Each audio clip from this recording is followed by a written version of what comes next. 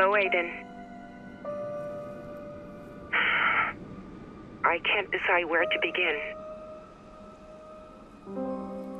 The first time I saw you, you were playing chess with Jackson in the park.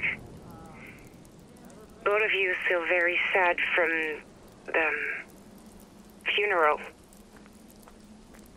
I could see how you made him feel safe. In our world, we hide in the dark, behind monitors. That's the only place we feel safe.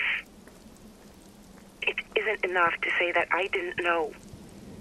That lives would be lost or that it was only a job. I thought, if I could help you heal, help you find answers,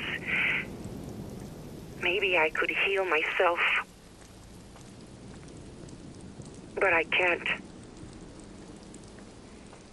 When this is all over, I hope we can at least talk. Or if not, at least I can't disappear. That's something I'm good at.